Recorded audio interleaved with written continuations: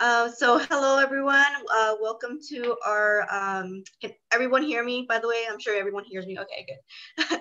So just thank you for joining us this morning, and we have here Dawn Revy, and she's a law enforcement strategist and coach.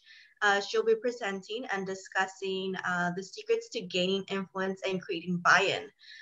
So I just want to make sure that everyone has muted themselves. That way we don't hear any background noise before we get started. And if you have any questions, please feel free to use the Q&A on the bottom. And if Dawn needs any answers from you, please go ahead and use the chat on the bottom as well. So I'll just hand it over to Dawn here. Awesome. Thank you so much. I appreciate you.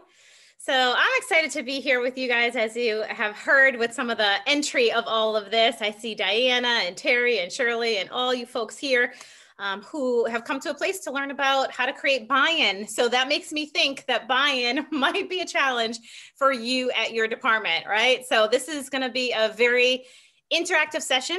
You're not alone. Buy-in is something that I teach throughout the entire country right now because it is really a challenging topic.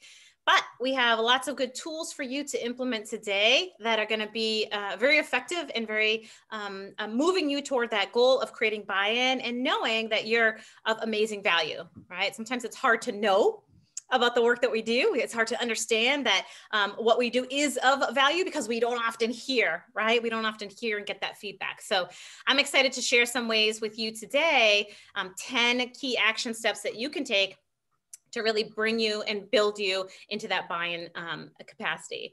Can you explain to everyone the difference between sending a chat to all panelists? Yeah, absolutely. Okay. So thanks, Diana, for that. So this is a Zoom platform, so it's a little different than some of the webinar platforms. And so the raise the hand option is probably not the option you want to use today.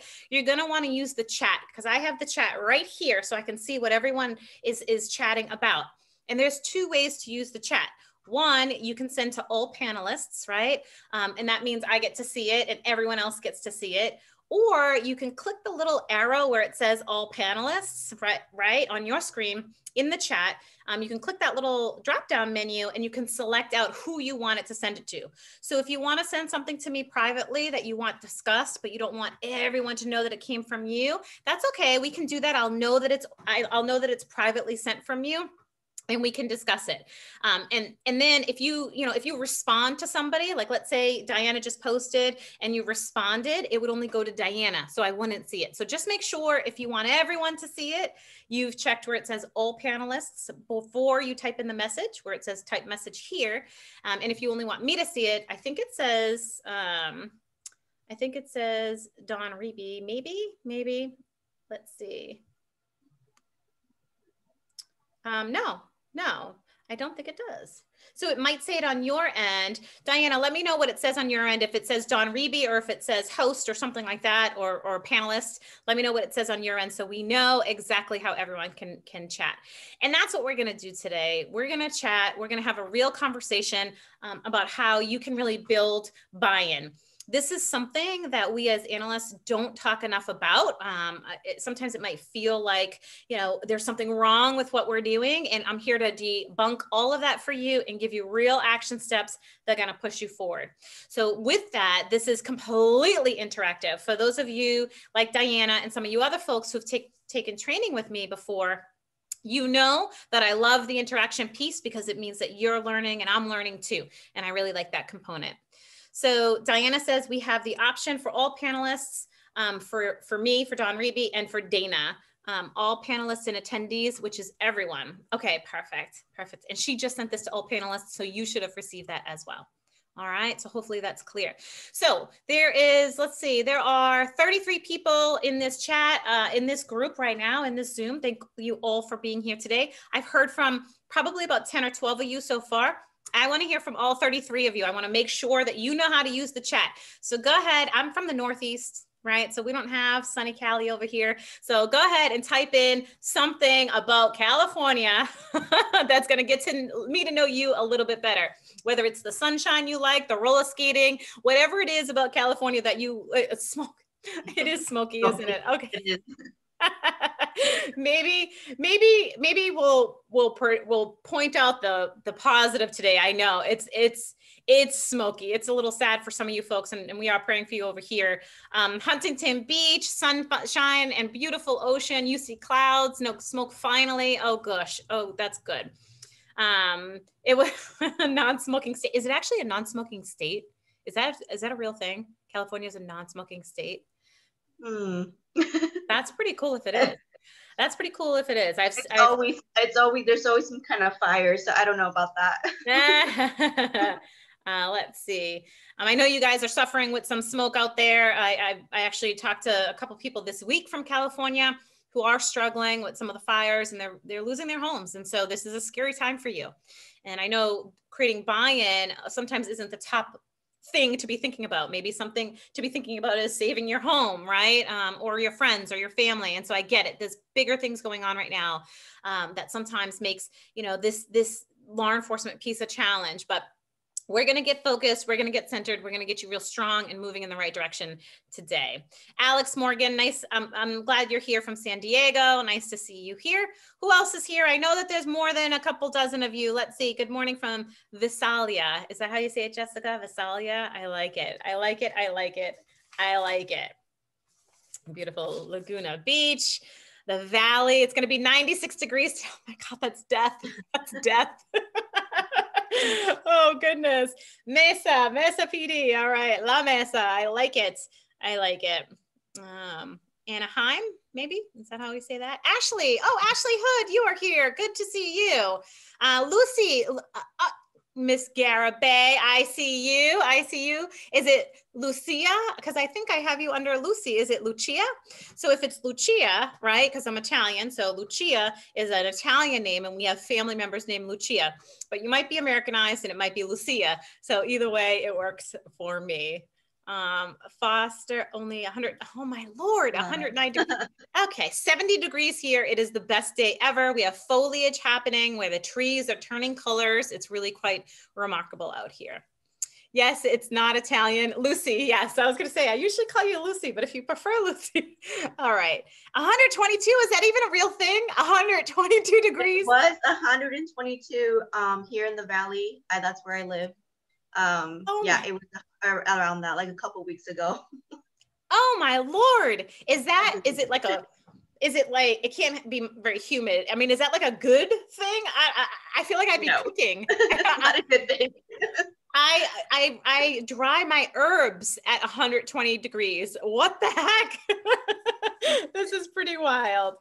So we have some fun stuff for you today. Many analysts do struggle with the challenge of creating buy-in and that data-driven culture at their police departments, right? And so that's what we're really talking about here is key things that we can do, key things that we, one, know that we're doing the right thing, and two, that we can continue to do or introduce into our schedules to really create the buy-in that we so truly need in order to best serve our police departments, okay? So whether you are from an agency that has 1 analyst or 100 analysts, whether you're super new to law enforcement analysis or you've been around for 20 years, buy-in is a challenge for everybody. I started my career in the 90s, and at the time, thankfully, I was at a very progressive police department near Boston where the chief was extremely data-driven, strategy focused. But it's not like that everywhere, right? And so over the course of 20 years, this field has just emerged, right? It's really emerged, and many more people are interested in using data to drive their decisions, right? In the private sector and now in the public sector. But for some of you, you might still be stuck. Your agencies might still be stuck on, the professionalism of an analyst, right? And how to really tap into their superpowers and use them for the purposes that they need to be used, right? Is that any of you? What is that? Does that resonate with any of you? Are you all like, my agency doesn't value me, my agency doesn't know me very well? If I saw an officer, I wouldn't even know him or her, and she wouldn't know me. Do you feel like your reports are never even looked at, right? Or is that not you? Do you have great buy-in at your agency?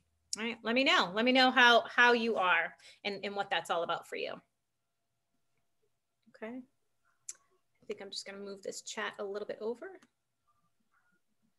All right. 96 in LA. Oh gosh, goodness gracious. Okay. So here we go. So for those of you who don't know me, I'm Dawn Reby. Let's see, I've only been at my agency for 9 months, and you're reinventing the focus of crime analysis. Yeah, exactly. We're actually going to talk a lot about vision and focus. And Diana, you're going to know where I'm going with this vision and focus, and really creating a vision of what you want for an analytical unit, being proactive instead of reactive to data requests, reactive to, statistical requests, reactive to your information, and instead be proactive and provide your officers with opportunities for success, opportunities to create action and for success, right? So for those of you who don't know me, we haven't had the pleasure of connecting quite yet. I'm Dawn Reby. I own Excellence in Analytics. I'm the CEO of Excellence in Analytics, and you're the CEO of Crime Analysis, which we'll get into in a little bit. And, I've been in law enforcement since the 90s, thankfully, under a great commissioner. I left for a while, did some state level work in financial development. And then I came back to the state of New Hampshire as the very first analyst in the state. And so my role was to implement and create buy-in in the state of New Hampshire, well, starting with my city, but then in the state of New Hampshire.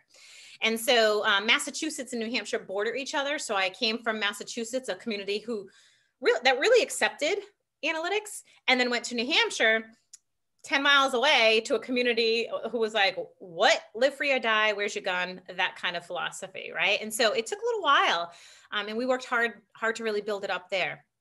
I also, for the last probably 8 or 9 or maybe even 10 years at this point, so I'm no longer with a police department. For the last 5 years, I've simply been running the business. But for the last 8 to 10 years, I've been working with government entities such as analyst, IACP, BJA, IACA, and other, well, although they're not federal, but you get the idea, other groups traveling throughout the country to help law enforcement agencies build their analytical capacity, right? So we travel all over. We teach supervisors how to really corral analysts, right? And police agencies. We teach analysts how to perform the work, how to automate, how to strategize, how to create efficiencies. We teach chiefs how to have that top-down approach from a certain perspective and be able to really want, desire, and need law enforcement analytics. And then we also teach our officers, how to really thrive in a data-driven strategy environment, in a data-driven environment, right? So I'm thankful for all of it. I've had the pleasure. Fullerton, that's where I was. Fullerton, I knew it would come to me. I don't know where Fullerton is in California, but I was in Fullerton, California, wherever the heck that is, doing that training. Karina's like, what? She totally went back and forth. That's like in Orange County. That's like right below LA County. So yes, it's not too far. It's like about a couple hours from here. Yeah, I knew there was an orange. I told you there was an orange involved. Orange County. Okay, it borders. Oh, all right. Ashley, it borders you, huh? All right, great. And so, it's been a pleasure really going throughout the country and now a lot virtually, right? For those of you, you might be taking some courses that we're working on right now that are virtual, but it's been a pleasure getting to know, what chiefs are thinking, how to promote this buy-in piece, really how to better support the analytical functions at police agencies overall.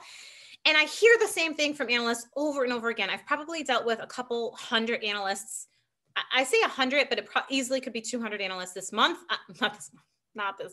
this year, helping them build that buy-in. And I hear the same thing. I don't know if what I'm doing is good enough. I don't know if what I'm doing is of any value. I don't know if they're using what I'm giving them to use, and I don't know what they want. There's this kind of lack of communication. So when Dana asked me to do this, I was very excited to do it because I feel like there's been a lot of opportunities in my career where we've seen these best practices be effective. And why not share it with everybody and let us all know what to do so that we can be effective and efficient too. Some of you may have seen, we also did a mastermind funded through NHTSA where it was 10 months or maybe 9 months worth of panelist kind of meetings, like these national sessions where probably 300 analysts came to. In one of them, we collected a bunch of chiefs from throughout the country. And we said, you know, what do you want from your analysts? How can they create buy-in? And they gave some very clear and specific examples. I'm going to share those with you here as well. All right. So I got to interview each of them, which was really fun. And so some of the content made it to the actual mastermind itself, and some of it did not. But I have all of them, whether they made it to the mastermind or not, here with me today to deliver to you. So it's going to be fun. All right. Okay. So we're going to ask some questions for you. Hopefully you all see this okay. Karina, can you see this okay with a little guy going like this? All right, good. So in the chat over here, I want you to let me know, you know, what are you feeling? Do you feel like your products are not enough, right? Are not good enough? And in the chat, I want to hear you. I want to know you so that I know what area to focus on with this particular group. Okay. Do you feel unsure if your products are being used, right? Do you feel like your agency doesn't value you necessarily, right? Is this anyone here? Do you feel like others don't even know what you're capable of? Do you feel like you don't even know what you're capable of? Do you feel like, you know, you don't know how to really make everybody happy, right? You're trying to make everybody happy and you just don't know what's going to make them happy. Elvia says, yes. Okay, great. Are you feeling like you're the last person who ever knows who knows anything, right? Are you feeling like you're always the last person to know what's going on, right? Do you feel like your efforts are duplicated, right? Maybe you work with some other analysts or maybe some detectives that are kind of doing the same work as you're doing, right? And you're just like, oh my gosh, I just did that. Why didn't they listen to me? Abigail says it almost, let me just pull this down a little bit so I can read these that are coming in. Keep them coming. I promise I'll get to you. Abigail says it's almost pulling teeth to get them to review and approve even before disseminating your bulletins. And that's stressful because now are things timely, right? And that's the part that you're probably challenged with, Abigail. You've done all this work and you're like, come on, read it so I can kick it out. Denise says, I feel like people don't always know or trust what I'm capable of. Oof, that's a hard word, trust. They don't know or trust what I'm capable of. And although I feel like I have a voice, I don't always feel heard. Exactly. That's a really hard feeling to have. Aurora says, others don't know what we're capable of and we don't have a voice. Right? We don't have a voice. So you're kind of like the keepers of all this information and nobody's really listening to you. And that's a sad feeling, right? We're going to shift some of this for you today. Jessica says, I'm almost 100% reactive with little or no time for being proactive. Jessica, I feel you. That's the number one thing that I hear from analysts is that time management. They're just like, I'm so overworked. I get so many requests. You know, I don't have any time to do anything proactive. And so they live in this reactive world and eventually it leads to being stressed out, right? And you just want to like, you know, kick things on the way home. Maybe you do. Maybe you kick things on the way home. Do you feel like you don't have your voice heard in your agency? What are the rest of you feeling? How is it for you? Have you established great buy-in strategies? Or are you feeling like, you know, it's real stressful for you? It sounds like you're probably like 80% of the other analysts throughout the country or throughout the world, really, who feel the same way. Shirley says, unsure if some products are used because I'm not sworn. I may be the last to know when they're asking me if I'm aware of some situations and I don't have a voice with some staff members. Yeah. So Shirley, you bring up a couple of good points. You bring out the first, am I producing products that are even of value? Right? And then the sworn versus non-sworn piece, right? So is it because I'm sworn? Is it because I'm an analyst or not sworn rather? Is it because I'm an analyst? Why is it that I don't have a voice with some staff members? Do they consider me less than? You know, we have a group going on right now who's going through a time management series over in our Facebook group. And that's exactly what one of the managers said, you know, that they're not sure if they're even being heard, right? They're not sure if they're being heard, that they feel like they're always putting out fires, that it's pretty stressful. Yeah. So you're not alone. You're not alone. They feel like, you know, they're an outsider. Maybe you came from another agency, or maybe you kind of came up the ranks and people knew you when you were just a wee little person, right? Maybe you're brand new to your agency, under a year, and they don't trust you yet. I remember at my police department in Nashua, New Hampshire, the first analyst in the state, I walked in, and on my very first day, they placed me in the narcotics bureau, right? And so on my very first day, the narcotics captain brought me into his office, and he sat me down, and he looked me dead in my eye, and it was scary. He had a suit on, like he was all suited up, and he had a vest on, and he was like, and he said, I don't trust you. And I said, okay. And I said, well then, all right. And he's like, trust is earned. And he's like, you're gonna have to earn my trust. And I said, all right. By the time I was done with him, I had earned his trust, and I'm going to show you how. Carrie says, my agency is stuck on how we have always done it and haven't figured out how the analysts will fit in. That is such a thing that we experience. We're stuck on, you know, we've always done things this way, right? We've always saturated the downtown area because we know what our problems are. Who are you to tell us what our problems are, right? I've heard that one before. We have some solutions for you, for sure. Let's see. Yeah. Carrie, how big is your agency? Are you the only analyst? How many sworn do you have? That would be helpful to know that. Ashley, yes, not sure if all products are being used, but we're going to create a feedback process. Yeah, Ashley, exactly. A feedback process. And so we're going to get into, you know, how to create that feedback process, how to professionalize yourself, how to be the CEO of crime analysis at your agency, and really have that mindset. I am the CEO of crime analysis, right? So, so Daniel, the younger generation of officers think they know everything and are afraid to ask for help. Yes, the old generation too sometimes, right? You know, you're afraid to ask for help because you're supposed to know everything, right? That kind of thing. You're the single analyst and 80 sworn. Yeah, so they're like, who the heck is Carrie? Who the heck is Carrie to tell us what to do? We know where our crimes are. You're small enough, probably where they know where their crimes are, right? They know. I'll debunk that too. But I get it, Carrie. We're going to help support you today. Okay. Abigail says, I think some of the older staff who usually have commanding positions do not fully understand what analysts can do. So trying to get that across can be hard to some off with closed off minds. Yeah. Yeah, exactly. And so sometimes analysts don't even know what they do, right? Let's face it. Some analysts are just like, I just want to make everyone happy. And you just do everything that they tell you to do. And when you come to something like this, you discover the power that you actually have in your hands and how you can lead from the data-driven perspective.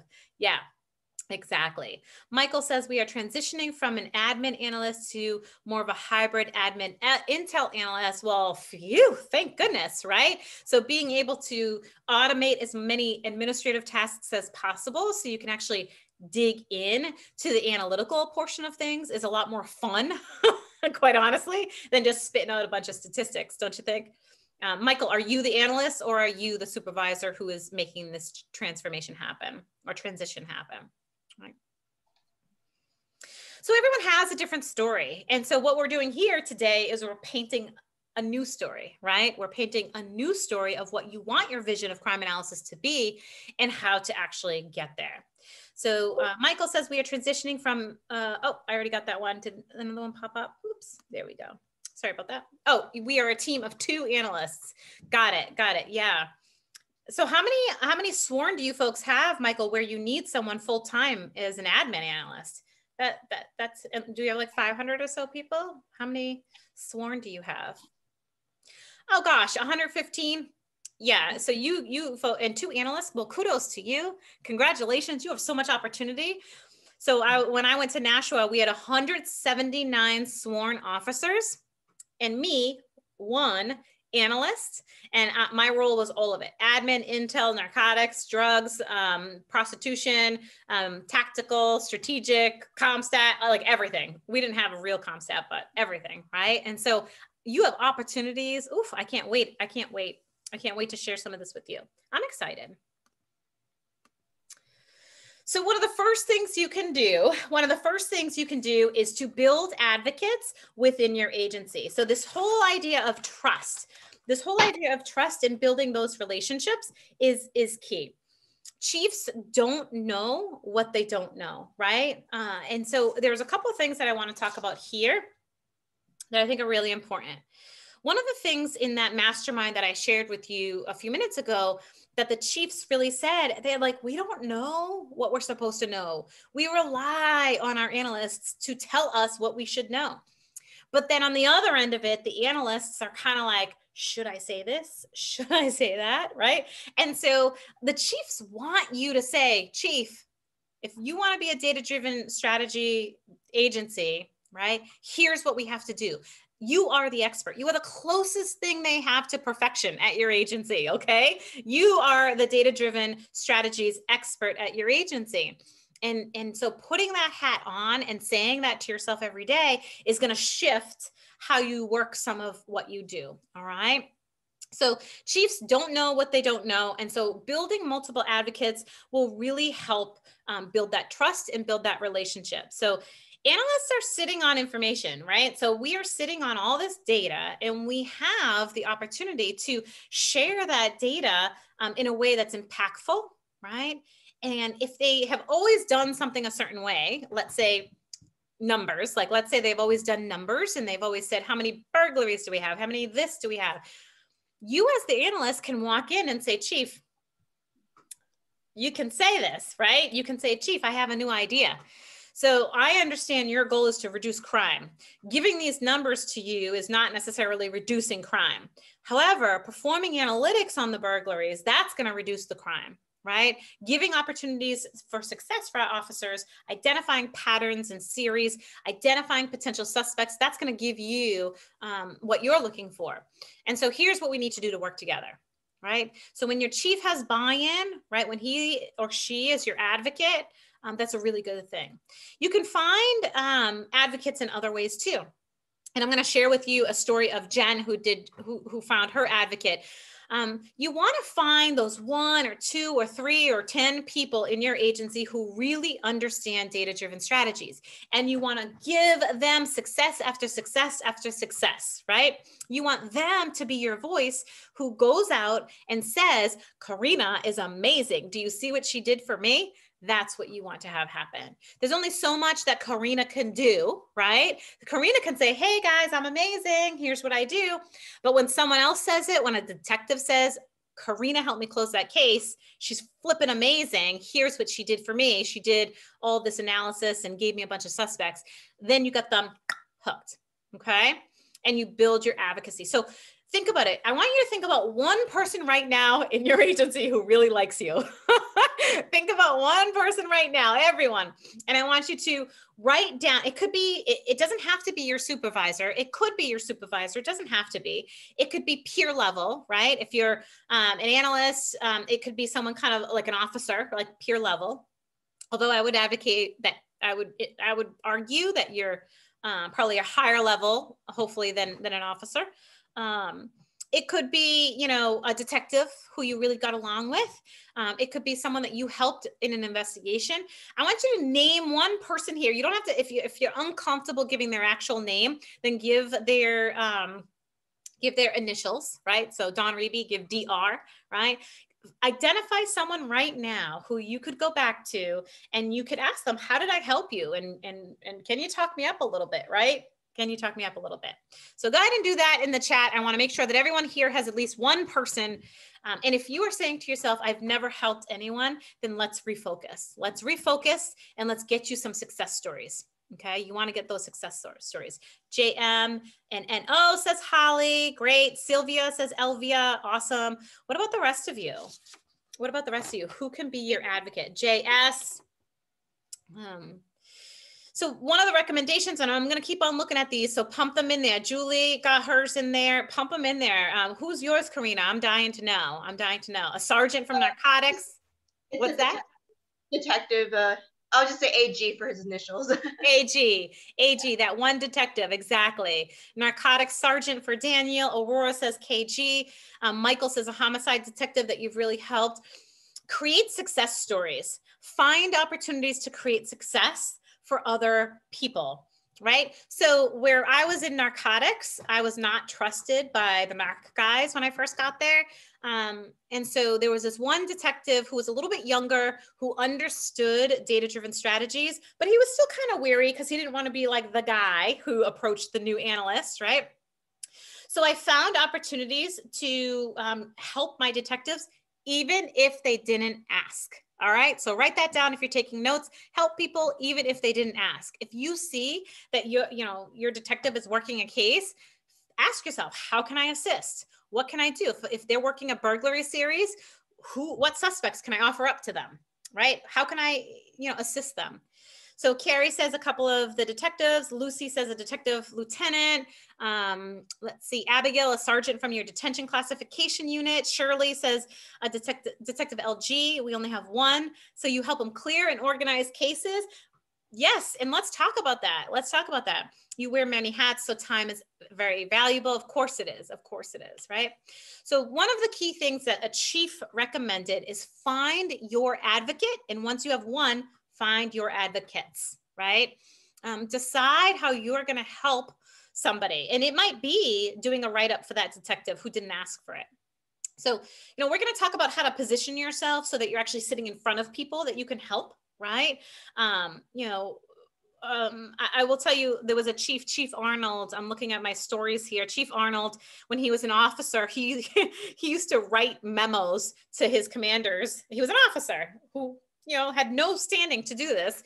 And he used to write memos to his commanders about ideas that he had when he was a patrolman about how he could make some improvements, right? And nobody ever listened to them, but he was consistent about it. And he sent these memos. And when he rose in the ranks, they were like, you helped us so much. We took your ideas. We just didn't tell you because you were patrol staff, right? And so, he has a great story about how he created buy-in by just creating opportunities for success for other people. Sally says a special agent NB with our assigned task force. It sounds like you really care, and that person has been helpful for you as well. So you want to find somebody, okay? If you're thinking, there's 39 of you here right now. If half of you are saying to yourself, I sit in the chief's office and I never really offer that big value that you're talking about, or I don't know if I do, I don't feel it, right? I encourage you, as you're taking your notes, to really think, what's one thing I can do to offer value? So let me tell you the story about my Detective Osler, right? So the younger detective, I knew he was assigned to a burglary unit, right? So we had quite a bit of burglaries for the size of our agency. And I had built out this master analytical system, right? I had access to all my data, and I was reading my reports every day and typing in my little storylines. And he ended up getting served up a bunch of burglaries. Now, I don't know if it's true for you, but in my agency, our officers did not always put down the correct IBR codes, right? Or the correct crime codes. So things that were burglaries sometimes were listed as malicious damage if nothing was stolen. And I'm like, oh, it's still a burglary, right? And do you guys face that at your agency? Does that happen with you? A little bit, right? So I knew that there were certain reports, as well as FI reports, field interrogation reports, that detective could use. And so I kind of like pushed information out to him. I'm like, hey, I know you're working these burglaries. Did you notice that Johnny was in the area where some of your burglaries had taken place? And I would just kick it out. Little emails, little kicking out. So all of a sudden one day, Detective Osler comes to me and he's like, Dawn, I have a kid who's sitting in a room. I know that he's responsible for these, 6 cases or however many there were. And he's like, is based on MO, I know you have your little data stuff there. He's like, based on MO, is there anything else you think he could be responsible for? And because I had already set up these data systems, I was able to just type in the MO and kick out a report in Access that was automated and kick it out. And I said, hey, Osler, I think that he's responsible for these other 8. So Detective Osler takes my little piece of paper and says, where were you here? Where were you on this date, on this date, on this date, and cleared a bunch of cases. So Detective Osler comes to me, he's like, we cleared a bunch of cases. This is great. It's great for his career. And you bet that I then highlighted him. And I heard other analysts doing this recently. So I really applaud you for that. that you highlight that analyst, or I'm sorry, that detective or that officer in their successful use of law enforcement analytics, right? So congratulations to Detective Osler, who cleared 22 cases, using the tools found in crime analysis, right? And so people get curious. Well, what do you mean he cleared all those cases? What do you mean he used some tools? I want to use those tools, and people get excited, all right? So that's a really good one, is to build advocates. It helps build the trust. It helps build those relationships. And that's exactly how I began to build that relationship with that narcotics detective as well, the narcotics captain as well. The one who said in the beginning, I told you, he said, I don't trust you, right? He said, I don't trust you. And so I would kind of just say, how can I help him? How can I help him? Okay, well, I see that he's counting a bunch of things. Maybe I can set up a database for him, or maybe I can, help him somehow, right? Sure enough, I helped him a few times. So our detectives would put out all of the pictures of folks when they were running a sting. They would put out all the pictures on this table, and they'd have notes scribbled everywhere. And I was like, hey, Kat, I can do that electronically for you. And so I did electronically. And sometimes it takes 10 minutes, and sometimes it takes a little longer.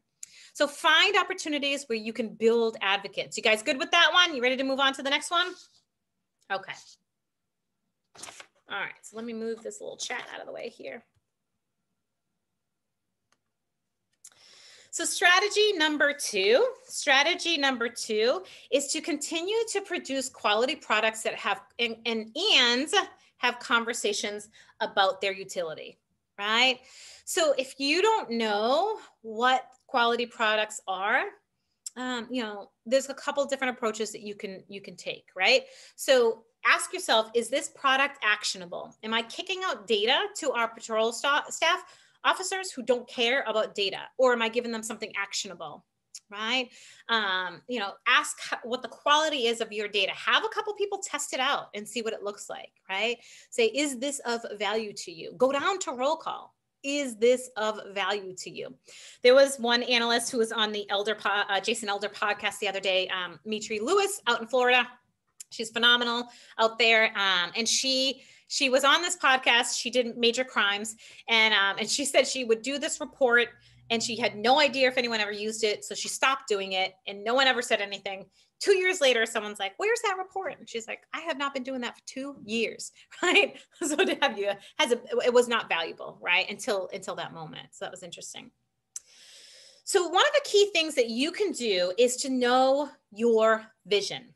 What do you want your role to be? Have you ever asked yourself that? Have you ever asked yourself, what do I want my role to be in my function? How do I want to serve, right? What do I want it to look like? What does it look like when I am serving, right? Am I producing tactical bulletins? Am I part of a tactical team? Am I sitting in narcotics, in the grind? Am I attending detective meetings and helping them with cell phone analyses and clearing cases and catching the bad guys, right? What does that look like for you? Have you ever really imagined, what's my vision of my unit, right? And I know there's a couple supervisors here too. Have you articulated your vision of your unit, right? Because when you become more solid with what you want for your agency, right? When you become more solid about what your vision is and stop relying on what other people may or may not be thinking, then that vision allows for those proper products and connections to come in a little bit more easily, and for you to discover if they're actually working, right? So do you know your vision? Go ahead in the chats right now. Have you ever thought about that? Have you ever thought about, where am I going as an analyst in my agency? Where is my analysis going? So for those of you who are like, I don't even know if I'm heard, and saying some of those things, what's your vision, right? Do you want to be an integral component of your patrol vision, unit, where you are at every roll call and they are looking at you saying, Karina, what do we need to do today? Like, is that your vision? Is that your vision, that you are providing these tactical analyses, right? Where people are running to you saying, what can I do? What can I do?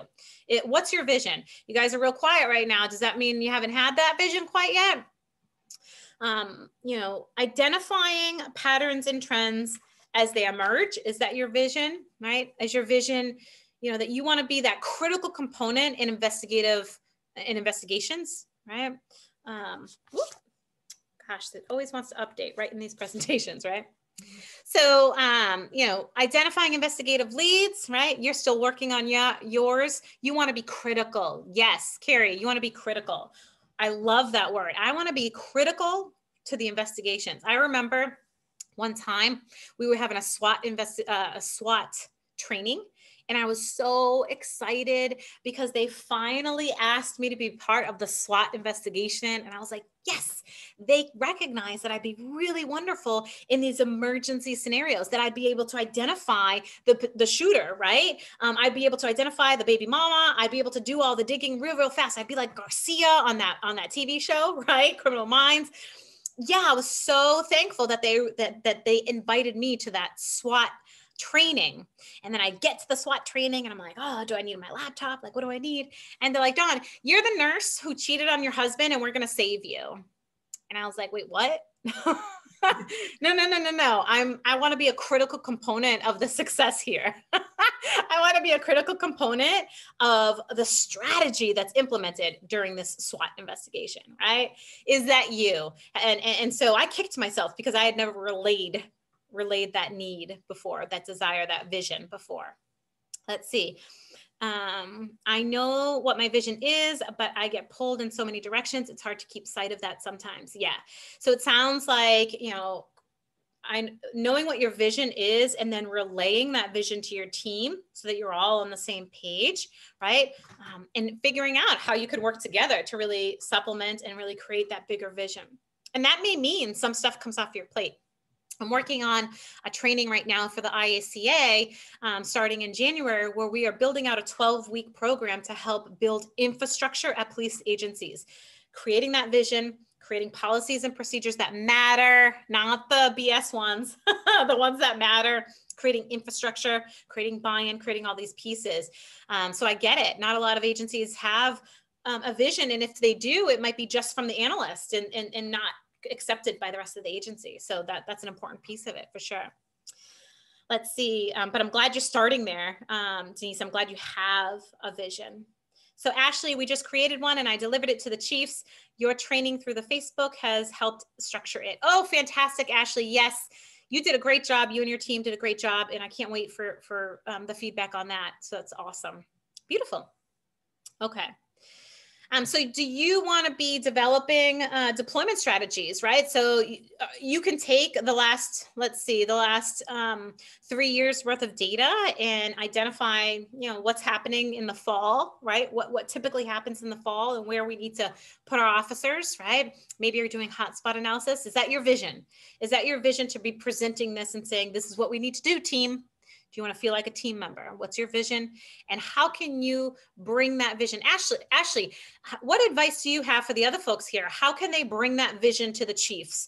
Who are the partners who have to be involved in that development? Who are the partners involved in your development, Ashley? All right. Once you got that idea of creating that vision, who did you have to bring in? And so what she's talking about is many of you I can see here are already part of our Tribe of Excellence Facebook community.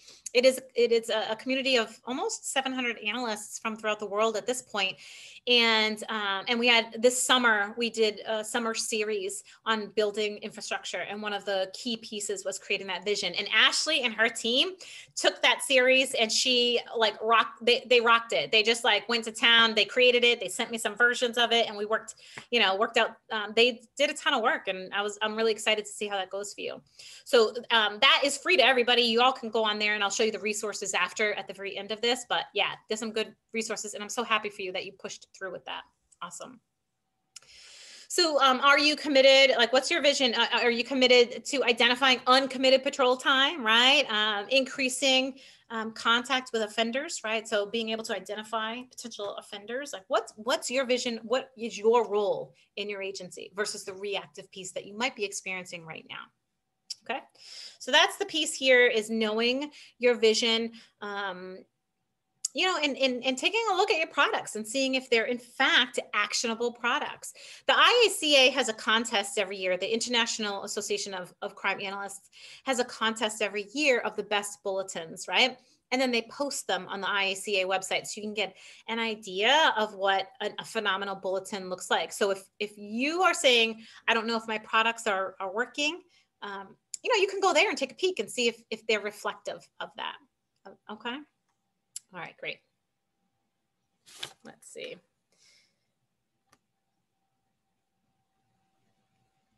All right.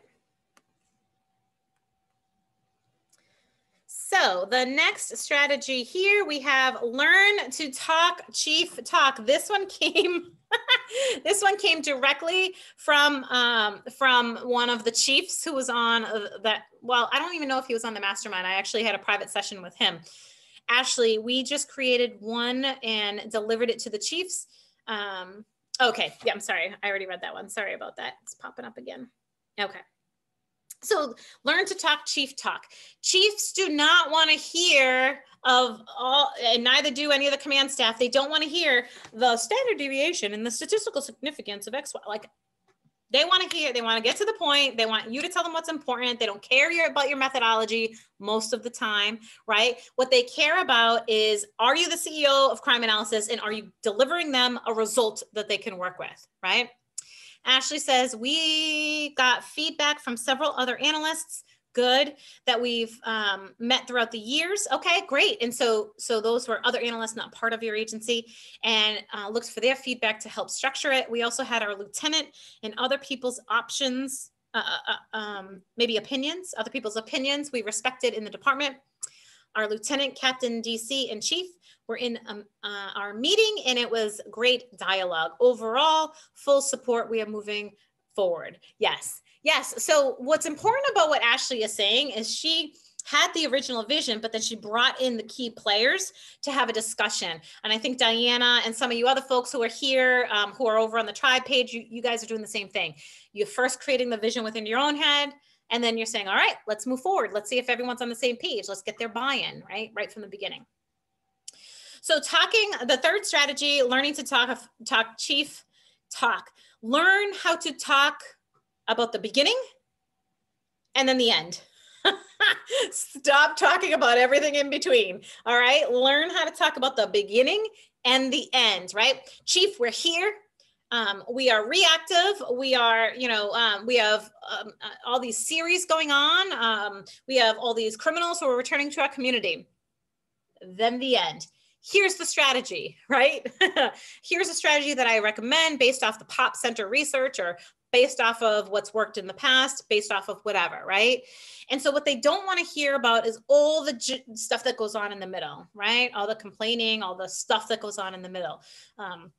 They want to hear results. So I ask you, are you results focused? Are you results focused? Or are you just trying to kick out a bulletin because you want to kick out a bulletin? Or are you asking yourself, what are the results of the product that I'm pushing out, right? What are the intended results of the product that I'm pushing out, right? And if, or the meeting that I'm going to, or anything else, if you shift your mindset into that vision and shift your mindset into every single thing you do having results, things are going to start to shift, okay? For instance, if you're going to a meeting and you don't know why you're going there and it's fruitless, and it always is, then, and it doesn't produce results, then question whether or not you have to be there. If you are doing a CompStat report that's 100 pages long, oh my gosh, I talked to an analyst 2 days ago who does a CompStat that is 80 pages long. I'm like, are you crazy? What? How many of you do CompStat here and it's 80 pages long? All right, let's just say that's psycho. That's crazy. What's the value? What's the purpose? What are the results that you're trying to elicit from that? So Michelle says, unfortunately, no problem. No problem. Yes, I think Karina said she's recording it. Okay. Okay, good. Beautiful. So learn to talk, chief talk. If your chief's eyes are glazed over, fix it. Don't talk technology. They don't care. Don't tell them that I'm looking at Gephi today. Did you know that Excel has 3D maps right now? Like, they don't care. Just, chief, these are the things I need to do my job effectively and efficiently. And this part, is an area to focus on, because I feel like analysts will ask for a little bit here and a little bit there and be meek and humble about it and really like small about it. Your chief, and this is directly from the chiefs that I've talked to, your chief wants you to own crime analysis. They want you to be the expert. They want you to tell them what you need to be successful. So here's an example. Chief, may I have open database connection? Can I access my data? Because I'm inputting everything manually and it really takes a lot of time. And, you know, IT is not totally on board. And the chief, I'll think about it, right? Versus, Chief, I've been here for a couple months. I've done an assessment and, here are the key things that I need to move forward with my job. 1, I need access to our data. 2, I need a raise. No, I'm just kidding. That would be fun though if we said that. But if you come across as a professional who is the CEO of the work that you're doing, that's what your chiefs want. They don't want like, can we do this? They want, here's based on my I'm the subject matter expert, right? And so are you. Based on my experience and my expertise, this is what we need. This is what we need, Chief, in order for us to move forward. Okay. So one of the chiefs actually suggested that analysts, this was an interesting one. He said, I'd like to make a recommendation to analysts. And I said, go for it. And he said, I wish that an analyst would read a book that I read, right? And learn how to think like I think.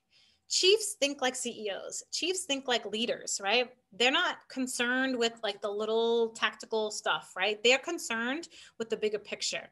One of the books that I love, and this chief actually recommended it, and I think it was a great recommendation, is called Culture Code, right? And it's all about creating buy-in in industry. And so you can just transition it to police industry, right? And so the chief was saying, I want an analyst to, be able to talk my talk, which is results, right? Which is results. How many of you feel like you already do this? This is just something you already know how to do. And, and I'm kind of like speaking to the 2 or 3 people who don't know how to do this already, right? How many people know how to do this already? Go ahead in the chat. Let me know. Is this brand new to you, or are you like, oh my gosh, there's another button that appeared. My internet connection is unstable. So Assad is asking for an outline. Okay. All right. Yeah, I'll send you this presentation in PDF form, Karina, so you can send it out to everyone afterwards. Okay. All right. Carrie says, I still struggle with being heard when I do. And Raquel says, I've been doing this. So Raquel, how has that shifted things for you, right? So when you're doing this, has this shifted things for you? Okay. All right. Again, they are still stuck in their old way. All right, well, hopefully some of these other strategies will work for you. So number 4, nurture your traits, not just your skills. So this was a really interesting one for me, because a lot of analysts will ask me, because I teach automation strategies, I teach Microsoft Access, Excel, mapping, tactical analysis, all that stuff, right? And so a lot of analysts will say to me, Dawn, what training should I be in, right? I'm going to take a tactical training, or I'm going to learn how to use Microsoft Access or Excel or SQL, SSRS, or whatever, right? So they're asking me what technical training they should learn. And the chiefs actually said, I want these other traits from an analyst, right? Whether I'm hiring them or I'm keeping them, this is what I look for. So I'm going to read you, if that's okay with you, the traits that they said. You guys ready? All right. In the comments, let me know. I am ready. I want to hear the traits, because these are the things I'm going to work on. Let me know you're still here and with me. We've been going for an hour, so I know it can be a little wild and crazy. Okay, good. Ashley, Aurora, Julia, Jessica, you folks are ready. Okay. Abigail's ready. Perfect. Diana's ready. Beautiful. So the number 1 thing that they said is, I want my analyst, this is funny, to have natural curiosity and to be inquisitive. They are sick of coming up with ideas for you, right? They want us as analysts to come up with new ideas, to be creative. And if you're stuck there, if you're like, I have no idea how to create more ideas, right? We have some resources for you at the end that we're going to share with you to help you get to that next level, okay? They said, have curiosity, natural curiosity, right? That was pretty cool. Be inquisitive. So if you're saying to yourself, what do I need to do in my world? Are you inquisitive? Do you have natural curiosity, right? They said be selfless, team-oriented, and have humility, right? Often analysts don't feel like they're part of the team because they're segregated, right? They might be in a little teeny office all by themselves and they never actually see anybody that they're doing work for, right? So they don't feel like a team. So the chief wants you to feel like a team. All the chiefs that I spoke to, there were probably a half a dozen of them at that point. They all said, I want them to feel like they're part of the team. And, you know, I mean, with us in mind, it's partly the chief's opportunity and responsibility to help us feel that way, but it's also ours, right? So the good news is they want the same things we want, right? They said, I want my analyst to be incredibly organized. So if you are an analyst right now who is incredibly organized, go ahead in the chat and let me know. I am organized. If you are constantly flailing and always disorganized and you're like, I can't even find a pen, if that is you, let me know too. Now, you can be organized and messy. That's okay. But if you are disorganized, if a chief says to you, hey, how many CAD calls have we had this year? And you have no flipping clue because this is not something that you are organized with, like, let me know that.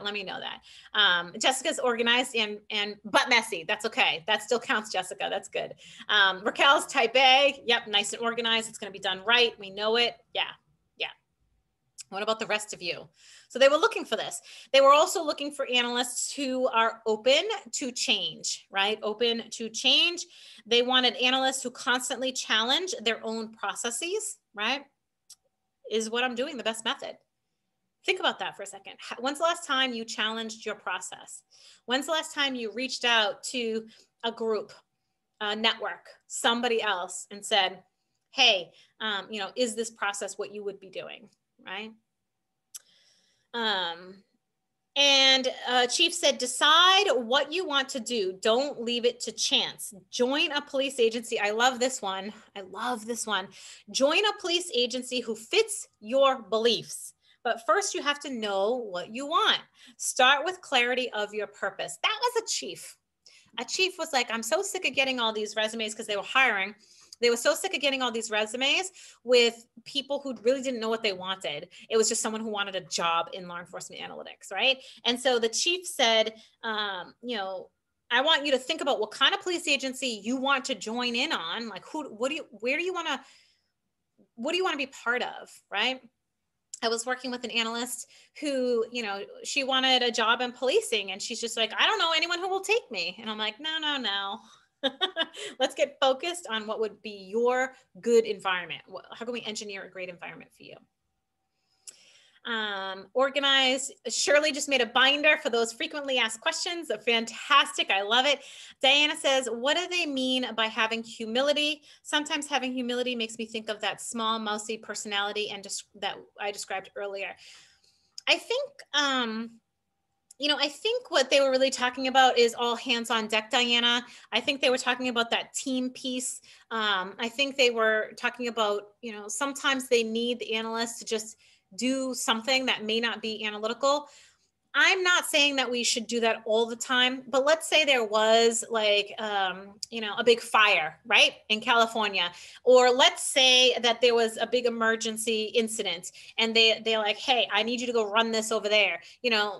They want someone that they can depend on no matter what, even if it's not the analytical thing. And I have to say, I have to preface that with, I don't mean all the time. I don't mean that you are their caddy. Like, that's not what I'm saying. I'm saying really someone they can depend on, to be honest with them, to be professional and really clear with them, that kind of thing. Oh, good. I'm glad that makes a little bit more sense. You're right. I should have clarified that. Thank you. Okay. So what skills, after hearing all this, what skills do you want to start nurturing, right? What are you saying to yourself right now? Are you saying to yourself, I'm so organized, I got that down pat? Are you saying, I'm not very curious because I just wait for what people ask me to do? I don't really like go out there and seek it, right? Is that something that you're working on? What are you working on? All right. Okay. This is a big one, and this is kind of tricky. So I'm going to pretend we're not in COVID right now. don't hide out in your office, right? Don't just plug away at numbers and send to the void of emails. If you are guilty of this, Karina's like, oh, shizzle, she got me. Get out of your office, okay? How many of you are guilty of this? How many of you, and trust me, the only analyst in an agency of almost 180 sworn, I was totally guilty of this because I had 50 reports that I had to read a day, never mind doing all the reports and everything else. I was busy, right? And so I didn't set up relationships as a priority. And that was a mistake. That was a big mistake. So how many of you hide in your office, right? You don't want people to disturb you. You just kind of like put your headphones on or block your door, and you have zero time of connection with other people, right? Now, I get that this is a balance, right? We're talking about, you need quiet time, you need environments that are going to really be successful for you. But how many of you have been to a roll call every single day when you were in the office? Are you in the office? That's a good question. Is anyone here in their office at this point in time? Raquel says, I did this at first, but I haven't for a while. You did what? You got out of the office, or you stayed in the office? Which one, Raquel? Which one? How many of you are back in the office? If you are back in the office, just type in back in the office if you're pretty much full capacity. Raquel says you're out of the office. Terry's back in the office, working from home. Some people never even left the office. Okay, so there's a bunch of you who are in the office one day a week. Sally's back in the office. Elvia's back in the office. So there's a bunch of you who are in your office, right? At home, but our unit used to do quarterly rides. Oh, I love it, Abigail. I love it. Quarterly ride-alongs. And I think that that's more accepted in the California area than it is in other parts of the country. I've seen. So going to roll call, going to command staff meetings, going to community events, going to council meetings, and going to detective meetings. Did I mention roll call? Get your butt to roll call. I've heard analysts say, but I don't work the night shift. Who cares? Figure out a way at least once a week to get to a roll call at night so that those night guys and gals will use the products that you are delivering to them because they know you now, right? Because they know you. Think about the commercials you see on TV. Think about the things that you've purchased in your life. If it's like, if a friend refers you to it, or if you see that person up front, like, you're more likely to be engaged. And that's true for an officer too, right? Getting to know your officers, your sergeants, helping them, and not just sitting in the back of roll call, but being an active member of roll call, right? Sharing your bulletin. How many of you do that right now? Those of you who are back in the office, how many of you are in your roll call meetings?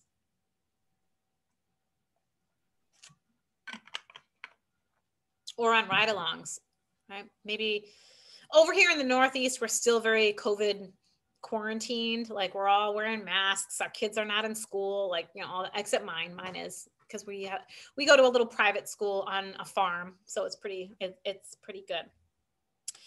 So Daniel, address briefings 2 times a day, check with investigations and special teams at least once a day, and I make sure to give them some information on the visits. I love it. How many of you do that? How many of you have that strategy where you are discussing the results of these meetings, or of activities that you're working on, right? Just Daniel? So the rest of you are writing this down as I got to do this, right? Karina, how about you? Are you saying, oh, yes, I got to do this. This is something I want to be part of? Well, I'm at home right now, but when I'm in the office, I do that with my detectives and my crime impact teams. I do brief with them and see what the products that I produced to them and how the results were. So I do that every day. So, but when I'm in the office, and right now we're just kind of texting and just like emailing each other while I'm at home. So. Yeah.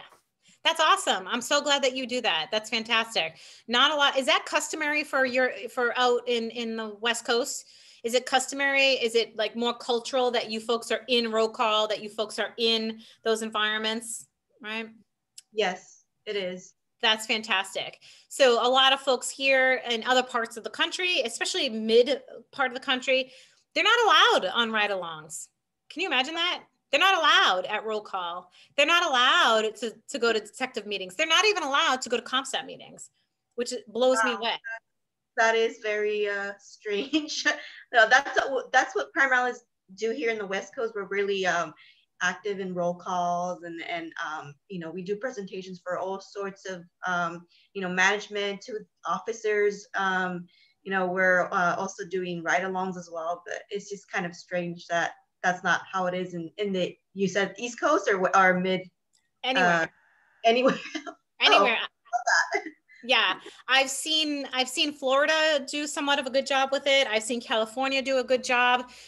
I'm in Texas quite a bit, and they're kind of like, "You want me to do what with my analyst?" And I'm like, "Get your analyst out of the office. Get your analyst in a car." So I did notice even when I was out there, you guys are much more in tuned with that piece of it. And so maybe the conversation today is really just reinforcing some of the great work that you already are doing. So that's wonderful. Shirley says, I add bulletins to the briefing book daily and will address in person if needed. This is music to my ears. So if someone else listens to this recording and they're not from California, they're going to be super jealous of all of you who get to be so connected with your staff, right? Your office, Shirley, is near the squad room, so I can hear the chatter of the daily grind. I also actively listen to the radio, traffic, and view the CAD for details. So Shirley, I hope that that's the standard. It sounds like that's pretty standard out there in California. I have had to convince analysts to get a different office because they're sitting in the chief's office. And I'm like, what are you doing in the chief's office?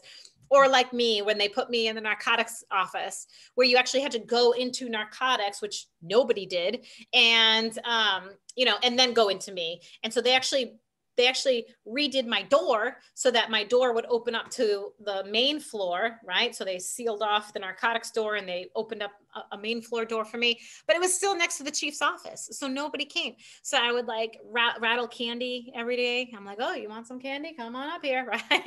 It was pretty tricky.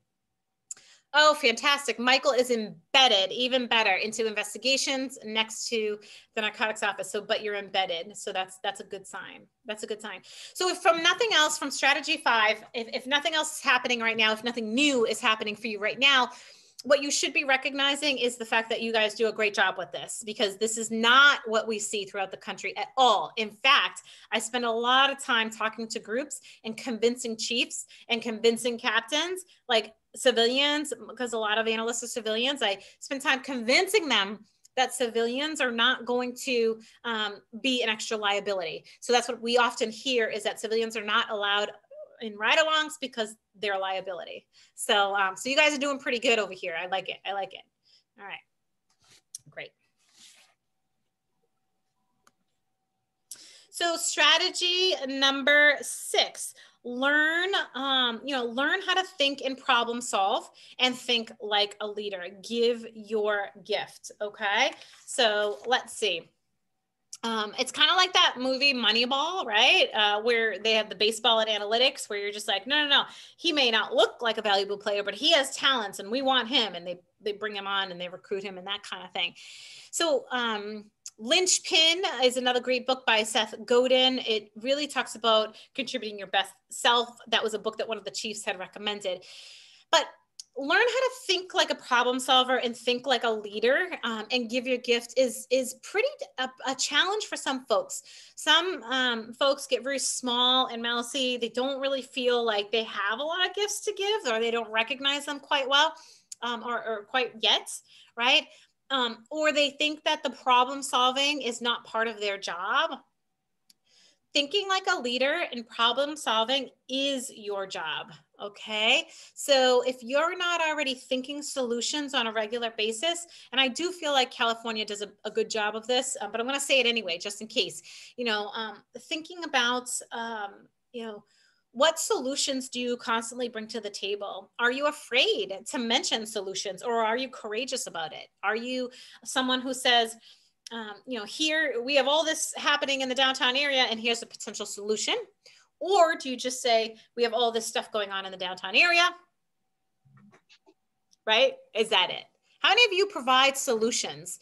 Let me know. I'm curious now, because you guys seem pretty progressive out there. But so I'm wondering, how many of you know your skills and talents? How many of you are saying to yourself, I really do give them solutions. I'm very specific. I say to them, let's implement this, and then they do it.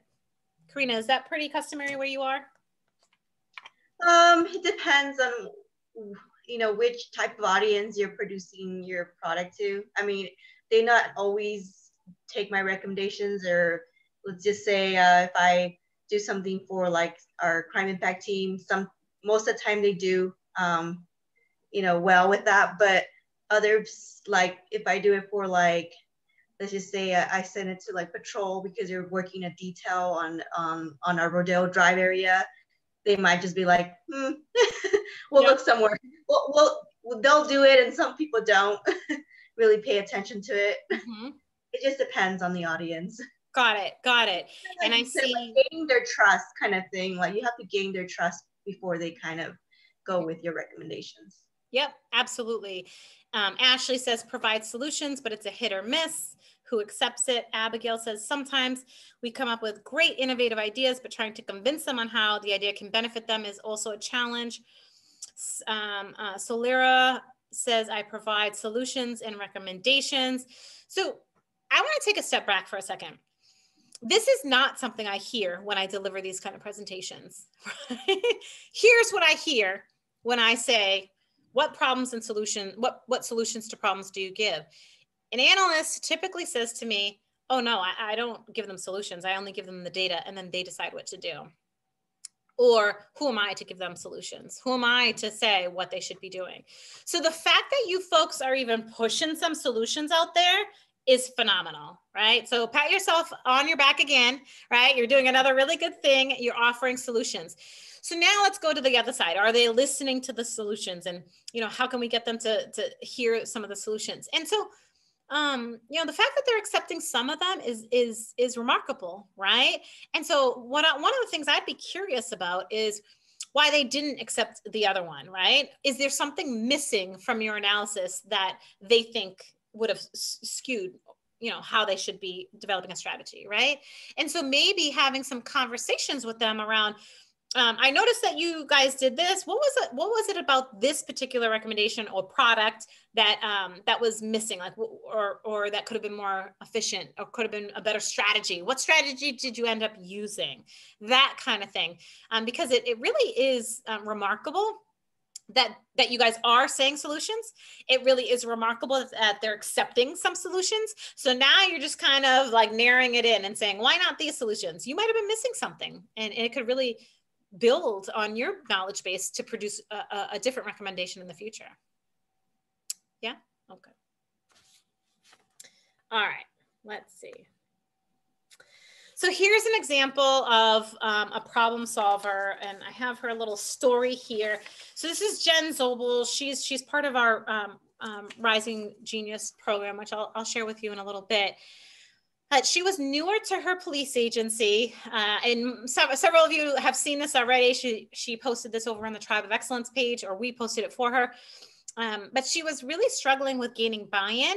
She was an analyst who was coming into a police agency that already had analysts, and those analysts were straight stats people. So they didn't have a lot of interaction with anyone other than supervisors, right? So they didn't have a lot of interaction with detectives or patrol. It was kind of just like a numbers team.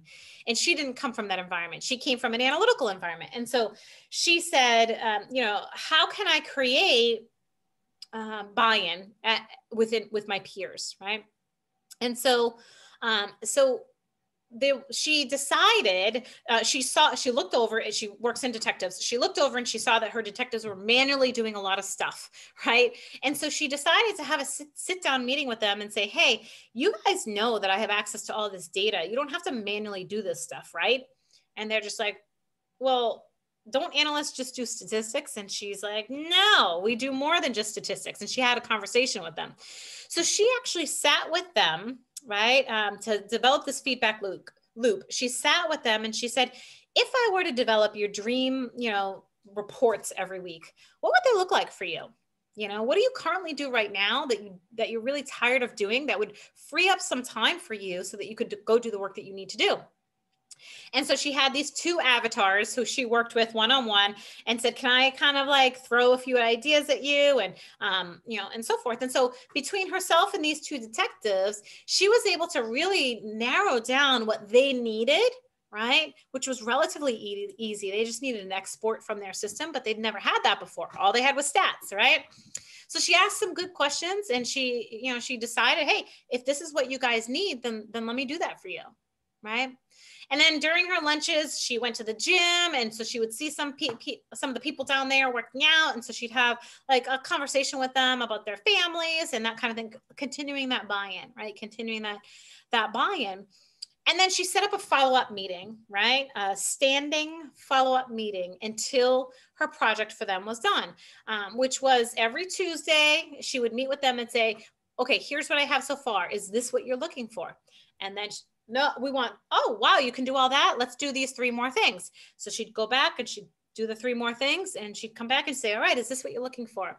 And they got really excited because they were involved in the design of it, right? So she recruited the 2 detectives to be her guinea pigs and to start being her storytellers. And so, you know, she recommends, and with her success, she recommends getting to know your officers on a personal level if you can, right? I'm not talking about getting drunk and drinking a bunch of beers and being all crazy. I'm talking about in a constructive, solid way. Think about it right now. Do you know how, like what's important to the captain that you work with? Do you know what's important? Do you know if they're married, if they have children, if they're going through some medical challenges? What do you know about people where you're working? This is a big cultural difference, I think, between West Coast folks and Southern and Northern. Northern folks up here, the less we know, the better, right? We're like, we don't want to know about you. We want to be detached. We just want to do our work and get it done, right? Southern, it's like almost a lot, right? They're just like, oh, come on, let's chat. Let's do all this. Let's have a good time. And then how are you guys over in California? Do you think that you do a good job of getting to know people so that you can have conversations that are more than just work at your agency? Is that you? Let me know how that works for you. It always intrigues me how this is throughout the different parts of the country. So go ahead and let me know in the chat. Is this something easy for you? Do you only communicate with your people in police ways, right? Or do you find other opportunities? Do you see people at lunch and try to get to know them a little bit better, creating that buy-in? Do you see a problem that may not be your responsibility, but you say, hey, let's meet until we figure out this problem together, right? Is that any of you? You guys are pretty quiet, so I'm not sure. Is that you? Holly says, yes, our chief is all about treating the team like a family. Yeah, he must have read the book called Culture Code. He often takes time to reach out to us and know what we're doing in our personal lives as well. Abigail says, some stations do that, some don't. I think it's the environment that really determines that. And Holly says, it's great. Yeah. It makes a difference when you send these little messages. And I'm not saying spend hours doing this. I'm saying there's opportunity for you to spend a little bit of time doing this, right? You send these small messages. This is a safe environment. You can trust me. You send these small messages that are consistent, small, but consistent, right? You can trust me, right? So Daniel says, join the station. I love it. I love it. I love it, Daniel. He joined the station softball team and you go fishing with the group. You got it. You got it. Daniel, you got it. Carrie says pre-COVID was easier. We were all forced to work apart. And I think when things normal out, we'll find that groove again. Yeah. Yeah. Mm-hmm. Claudia says, I make sure to go, try to go on to coffee or lunch and see them at the gym. You guys got it figured out in California. You guys got it figured out. And for those of you who are like, that's not me. For those of you who are like, yeah, that's the 3 people that responded, but that's not me, right? It's okay. It's okay. I want you to think small messages, small signals that you can send that shows that you care than just that you care more than just about the work itself, right? Right? You care. See a picture of a family member, right? So Jen Zobel did a great job of this. Julie says, yes, we do potluck lunches. And now you check in via text. Awesome. Awesome. Abigail, you encourage and plan holiday events in the office. That's great. I love it. I love it. Because when you do operate like a family, it's different. It's different, right? So Jen, this outsider, came in and she, you know, she built this kind of like from the ground up, you know, hey, I need your input because I want to serve you, right? I need your input because I want to serve you. All right, that's another good one. All right, here we go. Strategy number 7, decide what your brand will be as an analyst, right? Decide what your brand is going to be. And that's kind of along the same lines of the vision piece. Decide what you want to represent. What's your brand, right?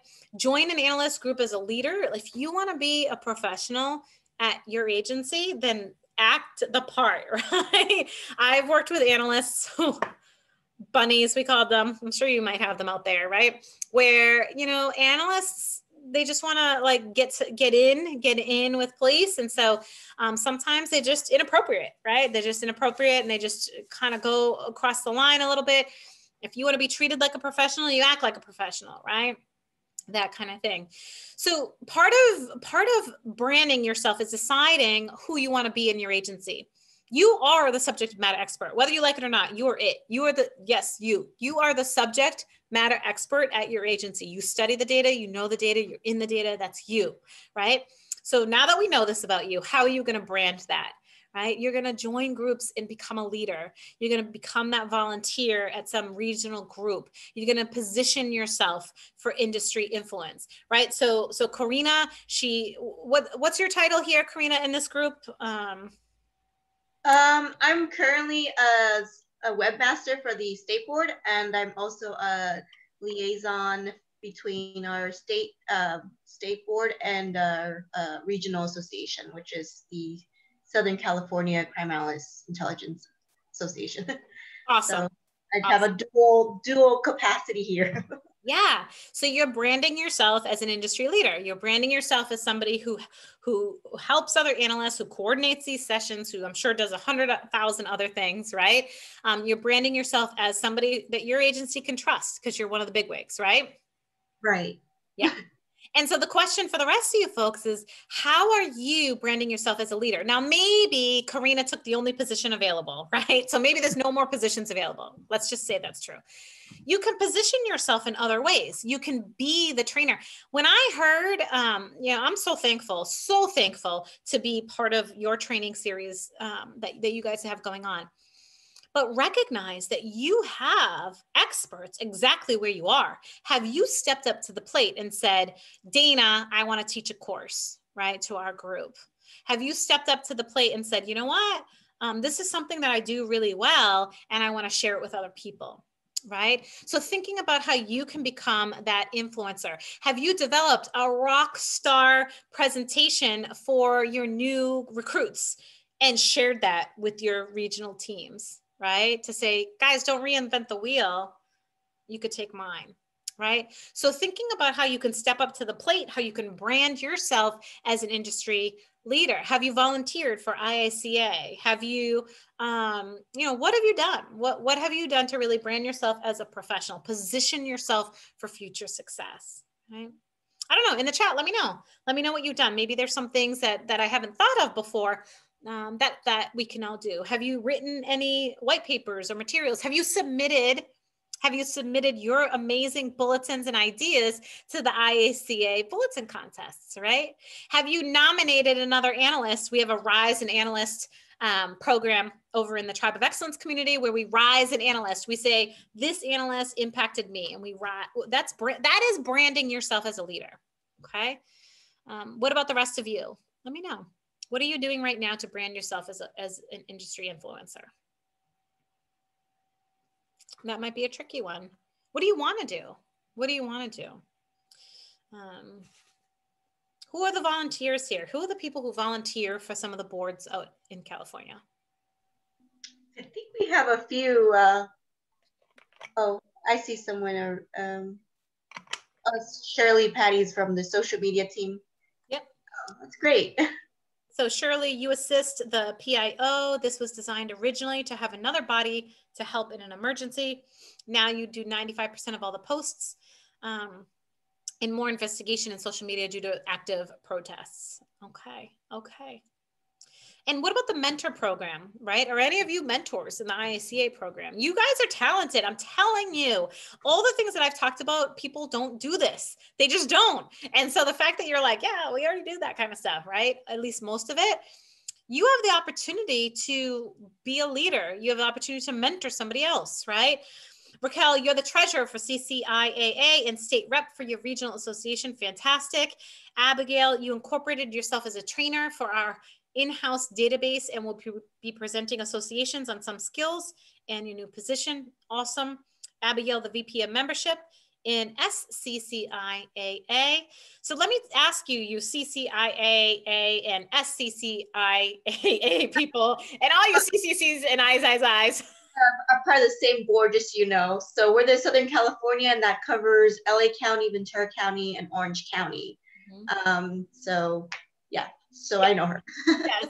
So let me ask you, are you like starving for people to help you out at this point? Yeah, we actually, I think we're good for now, but I mean, I think when we were supposed to be doing our conference, you know, but with the COVID thing, we kind of postponed it for I think 2022. Got it. 2022. So. Got it. Yep. Daniel says he trains interns and new analysts. Fantastic. Yeah. Awesome.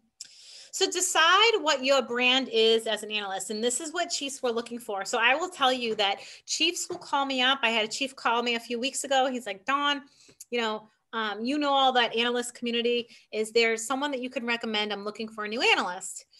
And so, yes, so I recommended, and she's getting the job, and so when you come from a place of service, you are seen as a service-minded individual, right? And it doesn't die there, right? It really doesn't die there. Okay. All right.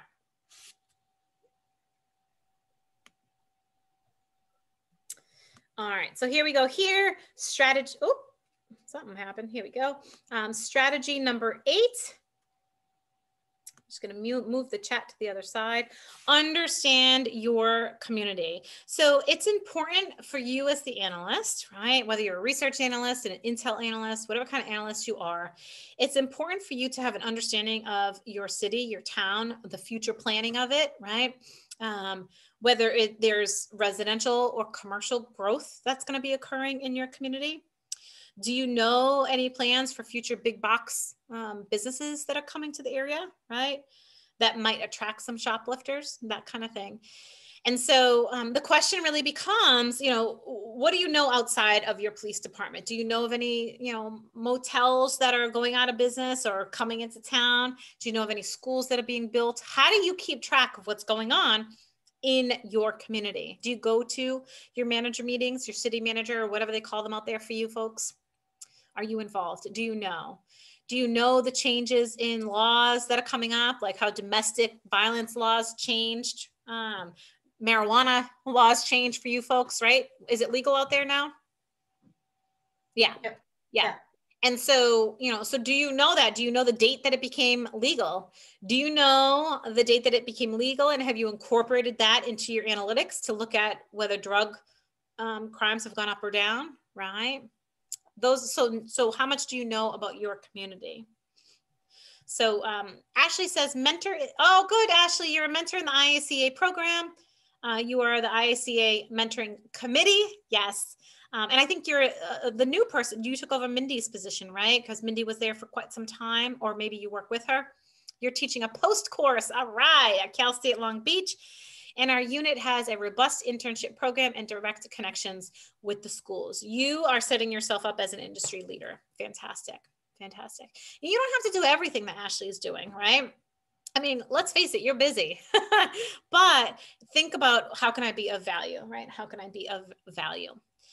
So strategy 8 talks about understanding your community. What kind of processes do you have in place right now where you are actively understanding your community? right? Social media is your main gate to your community activities and events. I also watch any important community leader panels. Awesome, Abigail. Do you know events that are coming into your community? Do you know political environments in your community? What do you know? Ashley says there are 5 of us now in the committee right now. Mindy and Jason have left. Okay, got it, got it. Well, first of all, thank you for volunteering. I know that that's a endless endless job, right? All the volunteer work that you folks do. So in all of the networks that you're involved in. So thank you. So Daniel gets reports from the cities every week. Yeah, yeah. Do you guys have Google alerts set up that alert you to whenever your chief's name is mentioned? Does anyone have that? No, I just Google it. You just Google it, right? Yeah.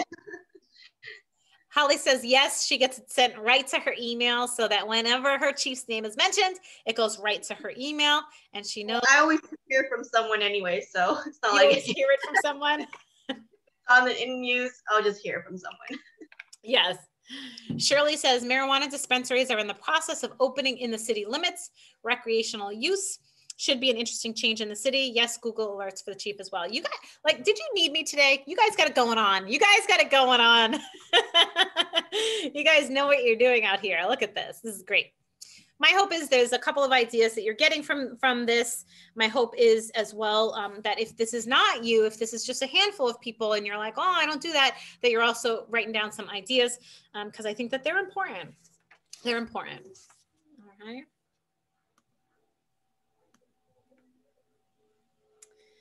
So here's a really good one. Strategy 9, your chiefs and staff are your customers. Don't wait for them to tell you what they want. Show them something they didn't know. It was interesting because the chiefs mentioned this one to me and they said, Dawn, I am so sick of my analysts asking me, what do I want? You know, and they're like, can't they just tell me what I want? I'm like, no, chief, they don't read minds. But in reality, we should be anticipating what our chief wants to know, right? What our officers need to know. You know, kind of like, you know, like thinking about the different things that chief is going to be concerned about, right? So for instance, do you have threshold analyses set up at your agency, right? So that you're looking at maybe crime over the course of several years. Do you have something that alerts you to the threshold, a specific crime category being above that threshold or below that threshold, where you can, like this, say to your chief, hey chief, this met the threshold in my automated threshold report. And the reason for the increase in burglary is because of these 5 series and Joey getting out of jail, right? And Joey getting out of jail, this is his MO. Like, are you delivering that to your chief on a regular basis? And is anyone doing that? Let me know if that's happening, where you have these thresholds set up that alert you to when something's going on, right? In your community, you dig into it and you kick it off to your chief, maybe on a weekly basis. Chief, here's the activity you need to know about, right? Abigail says she appreciates webinars like this to reaffirm your skills and ideas. Yeah. Yeah, I think that sometimes that confidence piece, like knowing that you're doing the right thing, you know, knowing that you are doing all the stuff that you should be doing is key. Yeah, I think sometimes we just need to know it. We just need to hear it, right? We just need to hear it. So how many of you do have those thresholds set up? How many of you? Daniel, Holly, Shirley, Abigail, Julie. Julie uses a threshold access database to create a report. So you know, especially when being pulled in so many directions. I love it. So that means, Julie, that you know how to automate that process if you're using Microsoft Access to do it. Fantastic. You do that on a monthly basis, Jessica. Yeah. I would recommend doing it a couple times a week for yourself to know you know, what's going up and down. Like it's a button press. If you have it set up in Access, it's a button press, right? And so it tells you what's up, what's down, what met the threshold, the Z-score, the normal range, right? So you know to look into it. And then once a month you can present it, but knowing it every day, knowing it every couple of days, it would be key.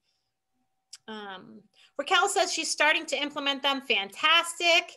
Yes, Julie, automation is the best thing ever. We actually, through analyst, we just got a grant through NHTSA, to fund an automation series, because part of what I see is analysts don't know how to automate.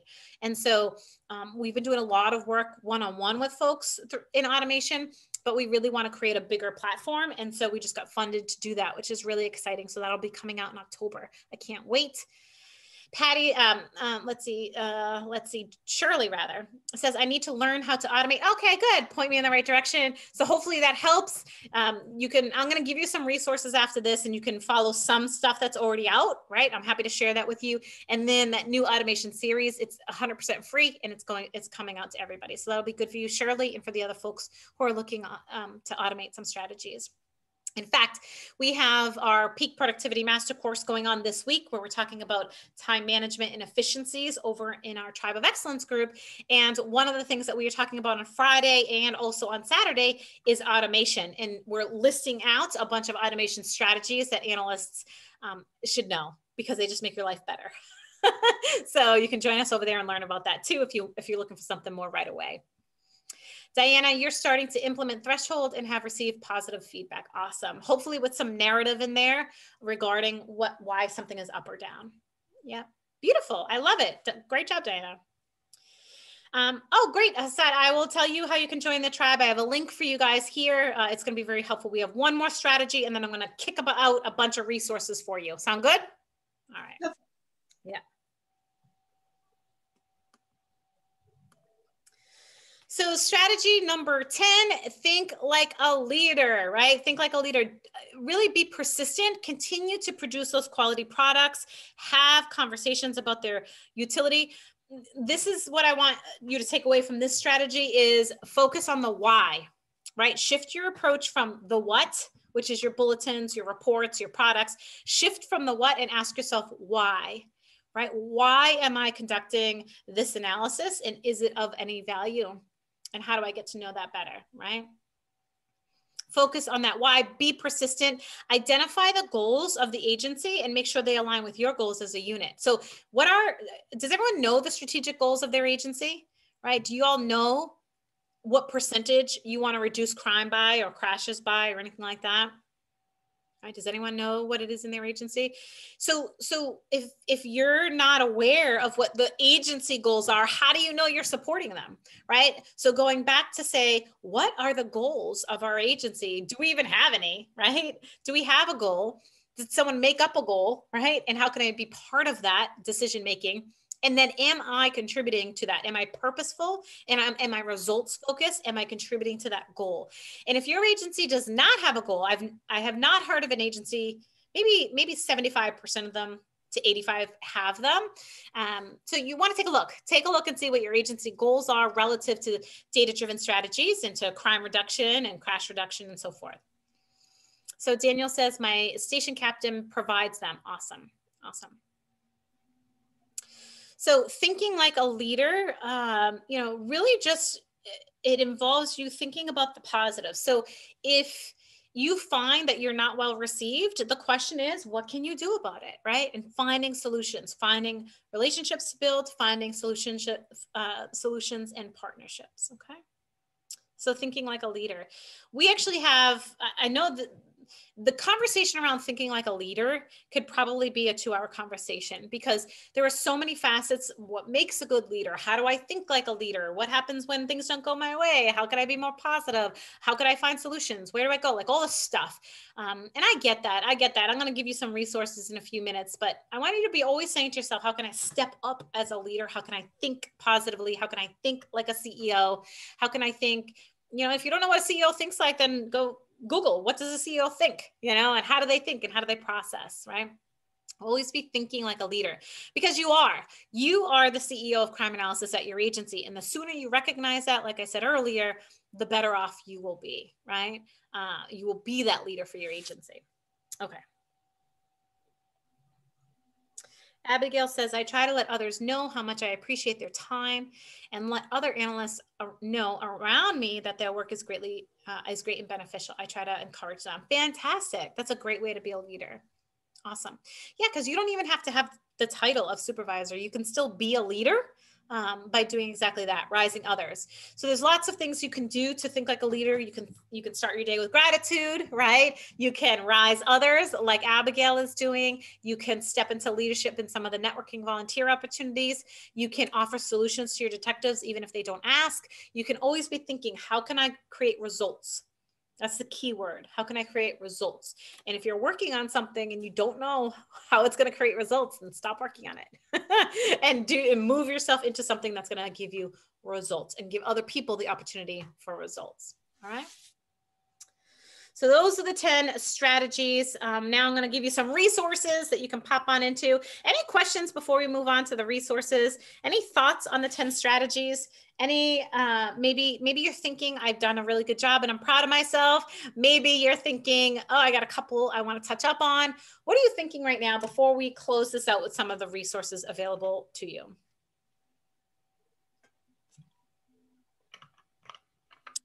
Holly says, do you have any tips on increasing influence and creating buy-in when primarily working from home and having limited interaction with staff?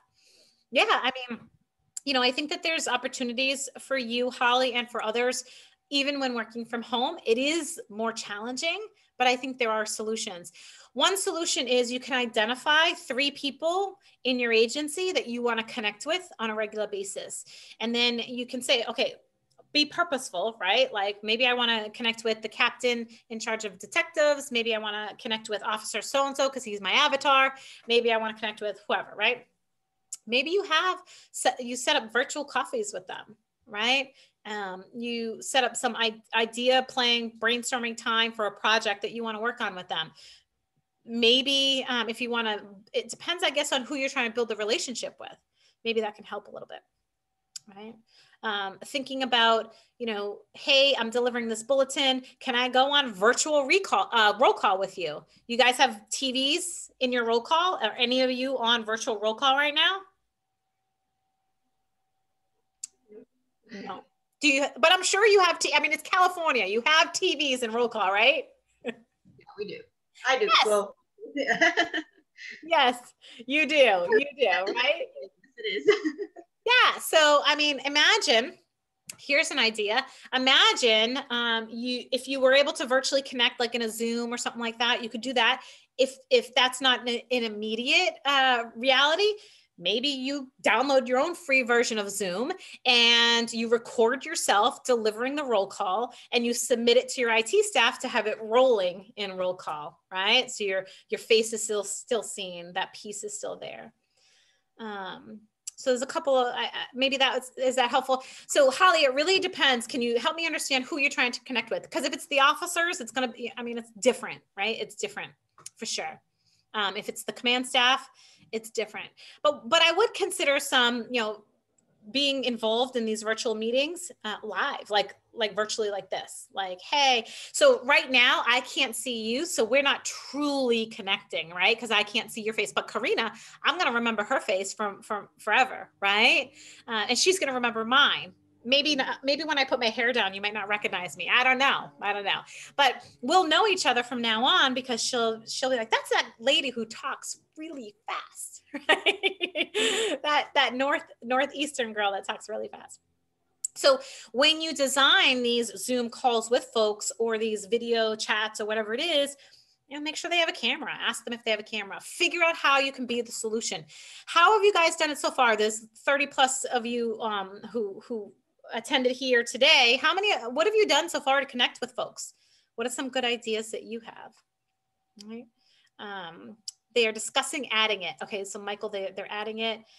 Good. I'm so glad you've heard some great tips and tricks that you can apply immediately. Okay, everyone, right now, what is one thing that so those of you who've never taken a training with me, you might not know this part, but I always toward the end of every training, I believe in action. If you have sat here for 2 hours and you walk away and don't take action, then my job, I was pitiful, right?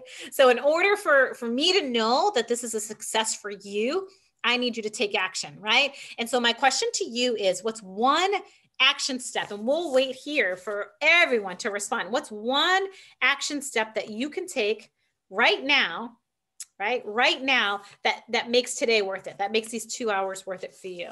right? Daily conference calls about our day. All right. Daily conference calls for some of you.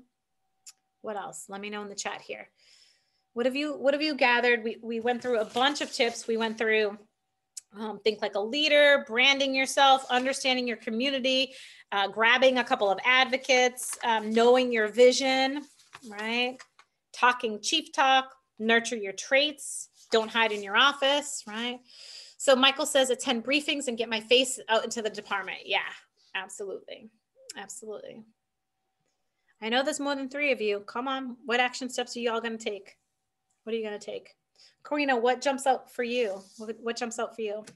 Well, definitely when I get back, I'm not hide in my office and try to be more proactive and kind of, you know, try to do more briefings with the, maybe get in touch, get like more connection with the newer officers. I think that's where I'm kind of lacking, where there's a lot of new officers coming in, and I really want to connect with them in some way where they can understand and also give me feedback on the products I'm sending them out. I love it. I love it. Perfect. I had one analyst, her action step. So they had some data quality challenges and she was really wanting to make some improvements, but also build buy-in and relationships. And so she set it up. So anytime anyone was promoted to sergeant, who's the level that reads her reports, she had a one-on-one with them, you know, and she showed them what crime analysis is and how it's going to help them and so forth.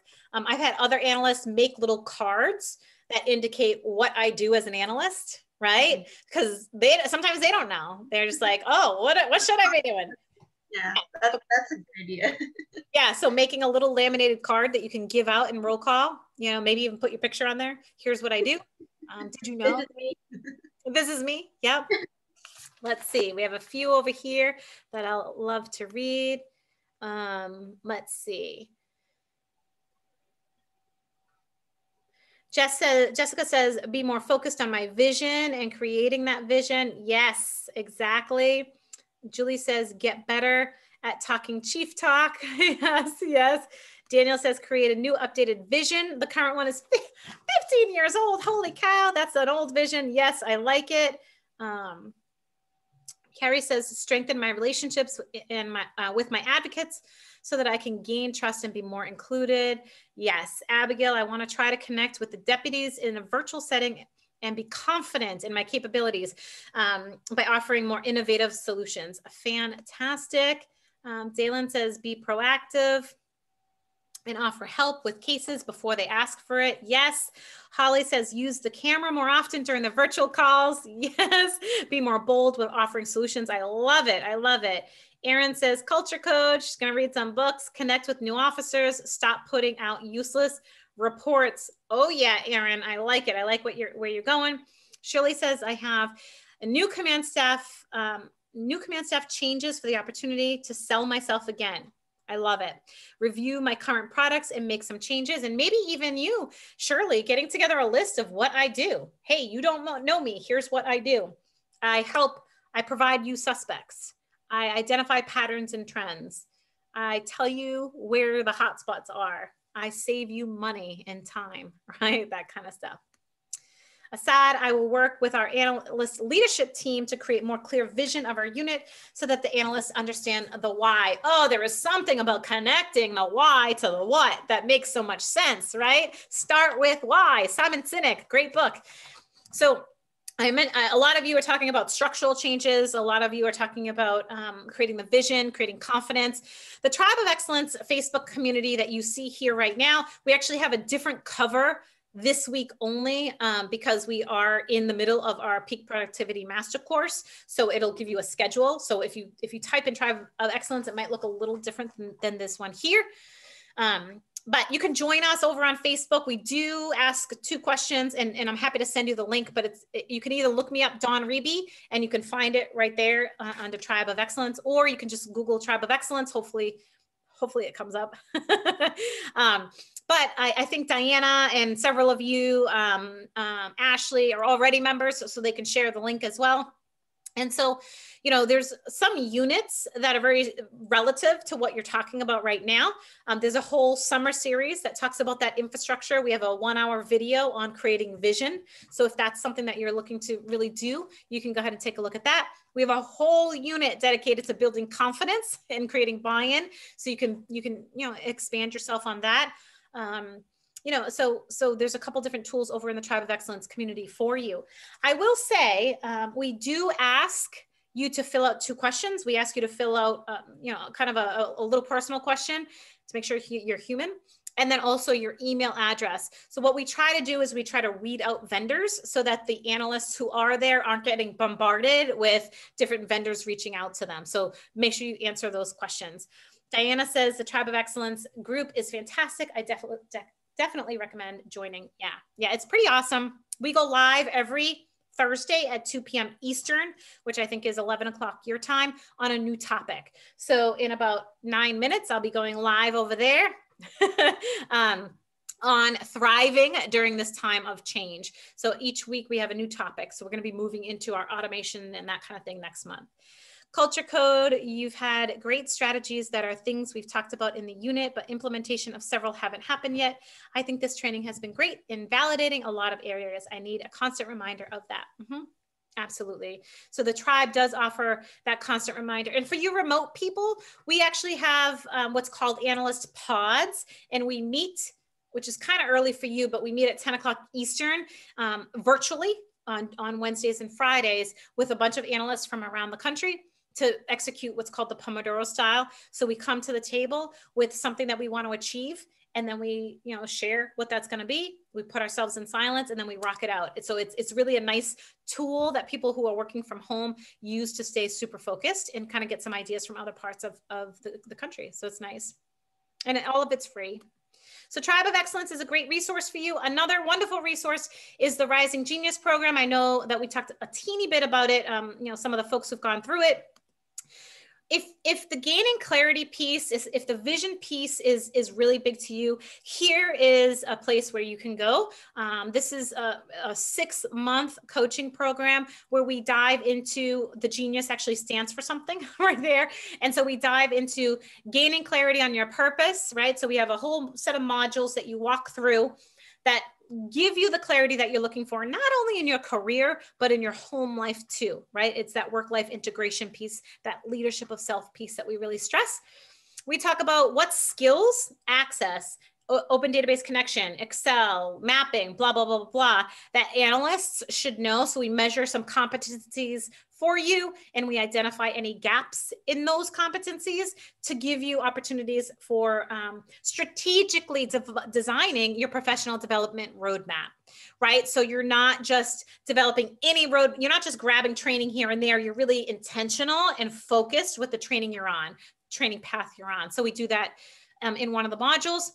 We also focus a lot on nurturing partnerships and achieving influence, specific action steps on how to get there, how to do that, not only in your work life, but potentially in your home life too. Installing synergy and productivity habits. So that's really about cutting the fat, eliminating the stuff that doesn't matter, getting ultra focused on what does, setting goals, setting priorities, and really looking at, where do I want to be in 6 months, in 12 months, right? And how do I get there? So we focus a lot on, how do we create those efficiencies, those time management skills? What do we do to make some improvements there? We have a unit all dedicated to self-confidence and self-care. This is an area in analytics we dismiss. I see a lot of analysts eating through lunch or not taking breaks, getting burnt out. So we focus a lot on, how do we build your confidence, right? And how do we get you to the next level where you are maximizing that self-care piece to really become more productive and more efficient. Right? We talk about stepping into leadership. So a lot of folks who are supervisors or who are moving into leadership or want to move into leadership are attracted to this program because it is a leadership program. It helps them build their leadership skills. And so we're very proud of the folks who do go through this program and who walk out and they end up in leadership roles. So we're excited about that. And then the last S there, the last piece of this is a power planning matrix, where all of the things that we talk about, we package it in a plan for you. that we walk through. And so twice a month, you chat with us, we chat with you one-on-one, just like this, like you see my face, but I see yours too. And we talk about where you are and how you are moving to the next level of your own growth. And so we've had a lot of folks who've had such great success in this.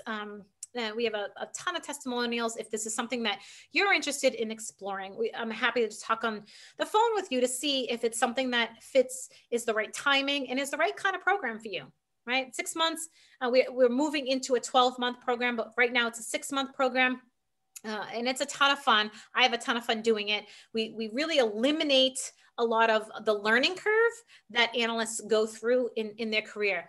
We're working with a lot of people who want to leave a good legacy, right? And so building that infrastructure and that piece is key.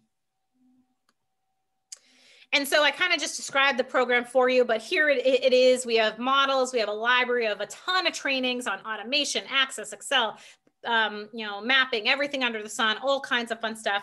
We have weekly trainings that you're a part of. You can come every week and learn a brand new skill.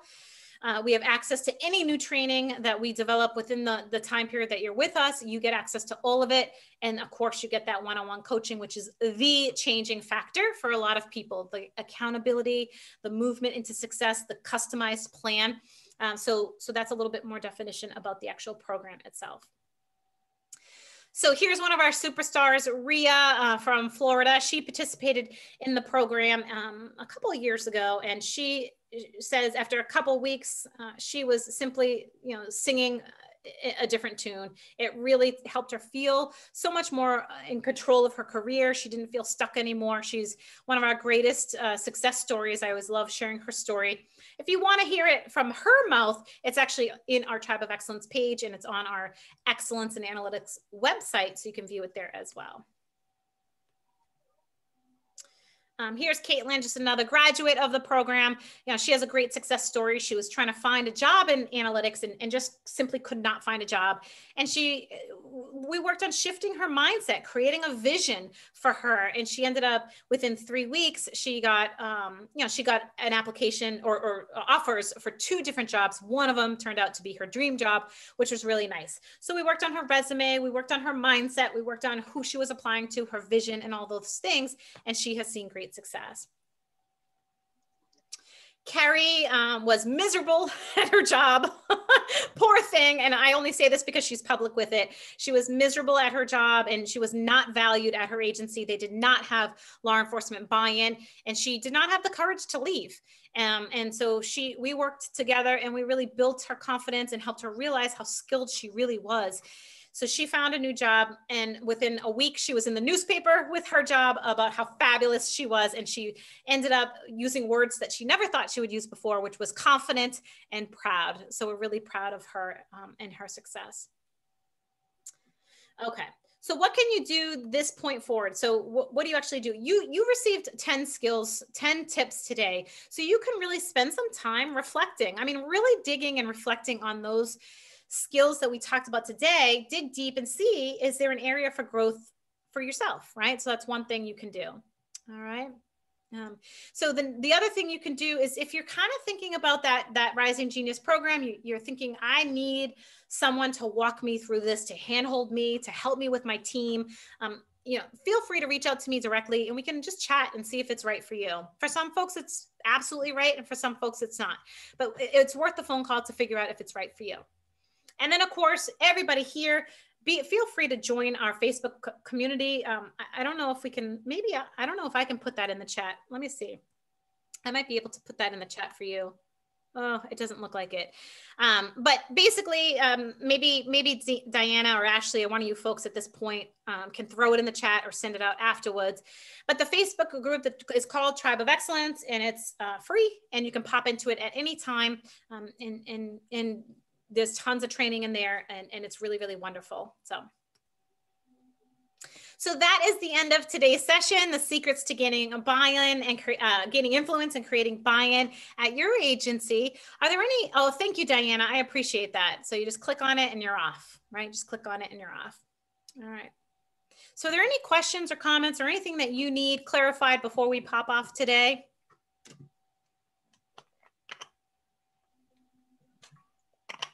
I will say on the tribe this week, it's very busy because we're doing our peak productivity master course.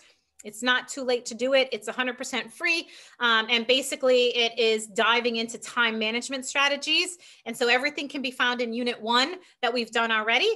We go live every day at 7 p.m. Eastern, which is 4 o'clock your time, to talk about a different strategy. And today we're talking about time chunking. So you're welcome to join us for those.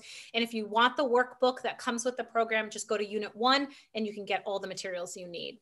Okay. All right, Karina, it doesn't look like there's any questions. You guys have been phenomenal. This was a ton of fun. I hope it was of value for you. It definitely was fun for me. Yes, you are so welcome, Ashley and Shirley and Daniel, Jessica, Elvia, Julie. Thank you guys so much. You guys are really just a wonderful group of people, very proactive in the world of law enforcement analytics. It's a pleasure of mine to be here with you. All right. I'm glad that everyone was able to interact in some way or form. Me too. So thank you for everyone joining us. And next month we'll have another monthly meeting. So you have a good one. And I'm gonna head out of here.